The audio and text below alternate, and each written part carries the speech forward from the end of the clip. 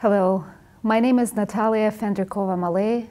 I'm a staff physician at Cleveland Clinic, where I have a privilege of serving as the director of the Fibromuscular Dysplasia Clinic. It is a great privilege to be with our patients today and have an opportunity to present on renal fibromuscular dysplasia, how it is managed, and when it is the time to intervene.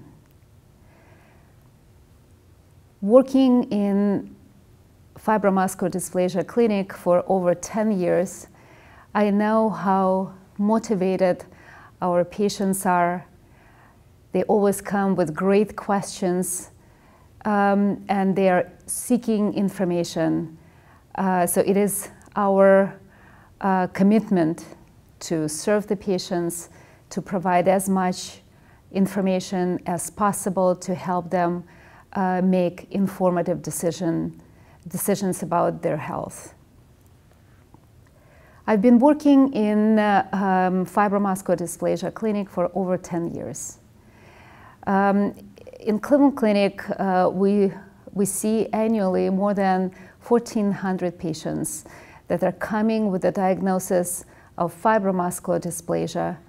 Not all of those patients are being diagnosed with fibromuscular dysplasia, but a lot of efforts are made and put to making the accurate diagnosis for these patients.